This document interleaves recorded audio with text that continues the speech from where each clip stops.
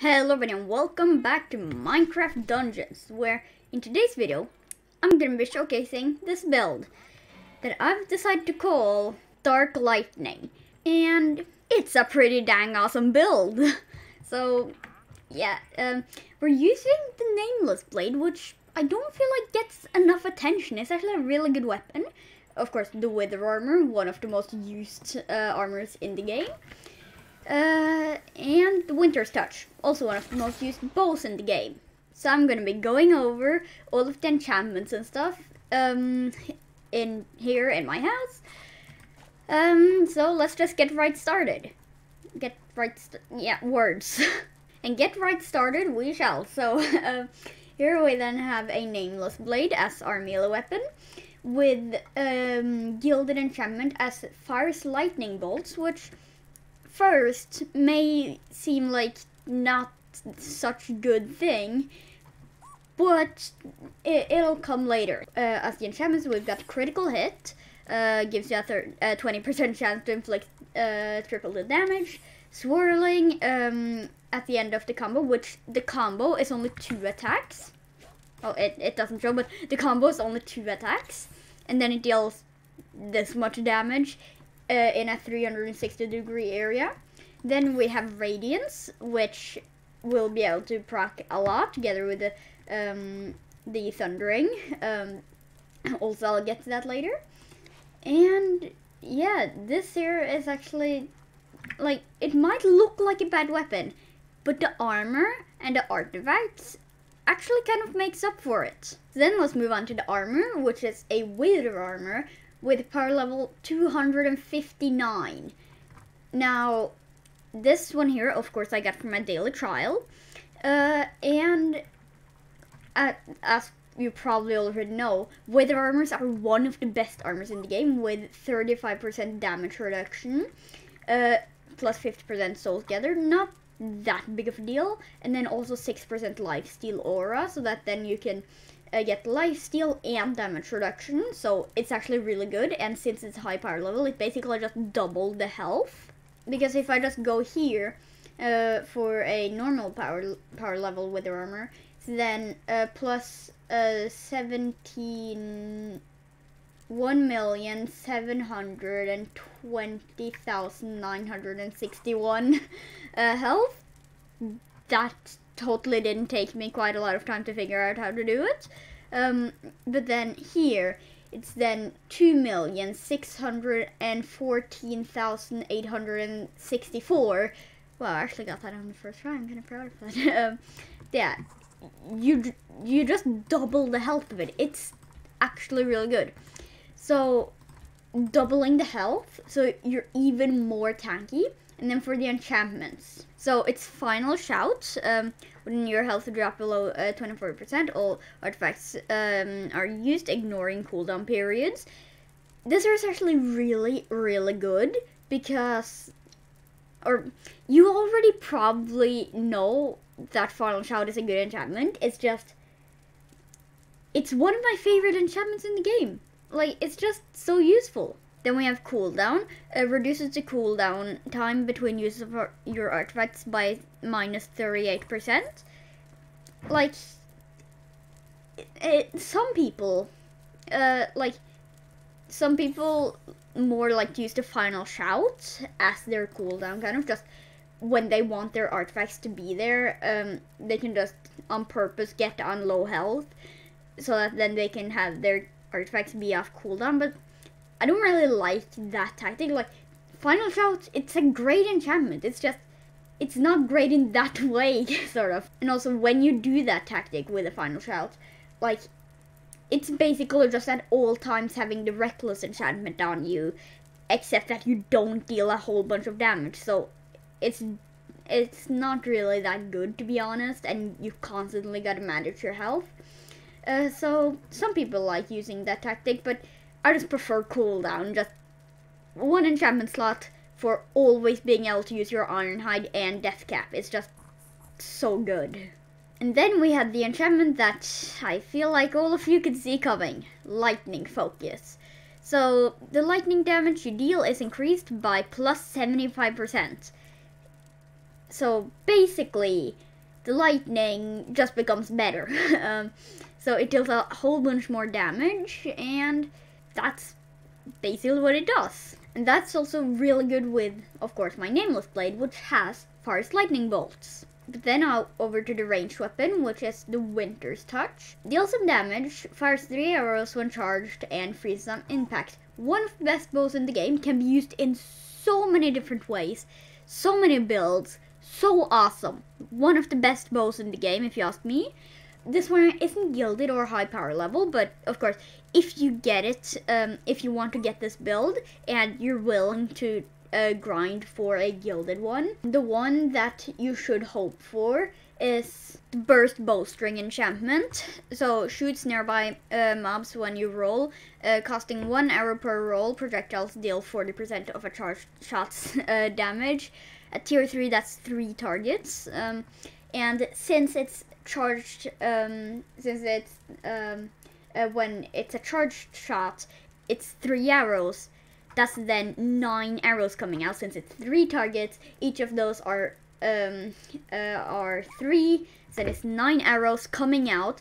And there's also another enchantment that we'll get onto later, which will boost this by like a bajillion, so that it's even more useful. And although this isn't a rolling build or has anything to do with rolling, Burst Bowstring is just a really good enchantment overall, just for everything, I guess. Or not everything, but just for handiness, you know?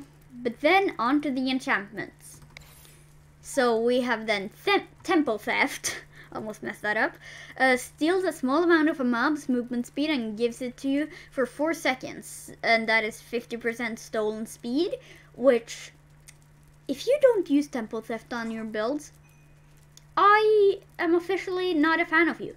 Because Temple Theft is one of the best enchantments in the whole entire game. Then it's the enchantment that boosts the roll thingy by a lot, which is Shockwave. Up to 3 beams of lightning connect to the last few arrows charged arrows fired, which deal lightning damage to enemies who touch a beam. And of course, that's even better since it's 3 arrows when charged. So then you don't have to shoot 2 charged shots at different locations and get a thingy in between that, although you can still do that.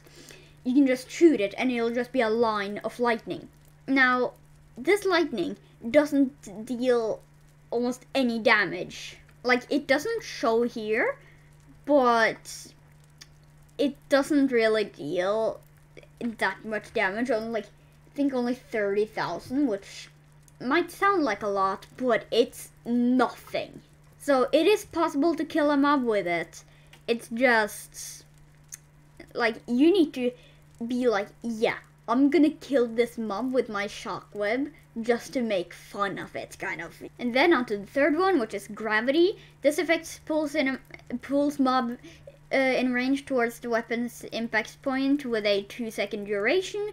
Gravity is just a good enchantment, you know? And then also with the shockweb, it can then be like, then you can drag it towards the electricity. Now, again, electricity doesn't deal that much damage with the shockweb, so yeah, but it's still just Gravity, just, I love it. And then onto the artifacts. So we have Deathcap Mushroom, Arnite Amulet, and Lightning Rod. Now, the Lightning Rod, you probably expected, right? And also, the Arnite, you probably expected all of these, to be honest. Yeah, Lightning Rod just, it's so useful. You can just go, say if my fox here was like, no, save this armor. I don't want to hurt an Arctic fox. Arctic foxes are the best animals ever. And I just want to have one as a pet. And just IRL. Like, yeah. Anyways. So, say if this armor stand was an enemy, then or a strong enemy, because if not, I could just go like this and just do yeet, and then, yeah. But if it's a strong enemy, I can just go pow, and just evaporate him out of existence. It's basically just, if there's any enchanted strong mobs, you can just get rid of them. You can just Thanos snap him out of existence. Thank you very much. And also, of course, with the cooldown, and the Death Cap Mushroom and the Ironhide Amulet, I can be constantly protected 24/7, and I can also do this 24/7. Like, now the lightning strikes coming out. Like, wait, where's the lightning strikes? There they are. And then here's then also the lightning rod. So let's just boom, and 11 million damage. Yeah, that's quite a lot. And then also, yeah, 30k. It's not much. You can do this though, and make the damage stack up. So that is a thing that you can do to get a lot of damage. Also, by the way, just this is why you need. This is why you need the tempo theft. But yeah, you can make it stack up. Lightning is still going. Wow, you can make it stack up, but nah. So let's choose a map to test it on. Actually, what about on the Island Realms? Yeah, sure, why not? Let's just go with high black holes. Let's just activate our artifacts and let's cut down some guards. Yeah, we just kill them so fast. Like, I don't know if it's fast. No, it's probably not faster than the Fighter's Bindings, but on this channel, we don't like Fighter's Bindings. Like, because they're just used in every single build.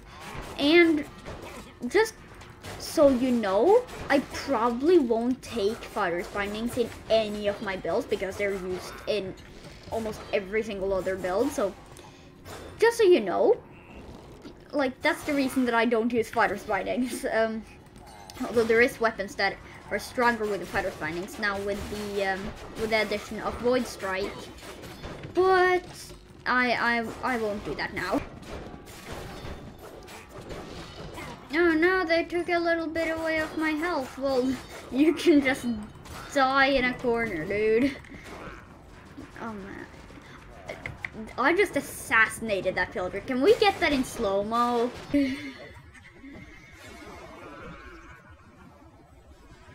Yeah, that's nice. Just assassinating him. Oh no, a whole bunch of enchanted enemies. What am I possibly gonna do here? Well, I'm just gonna call in Thor. Yeah. Yeah. That was sort of easy, to be honest.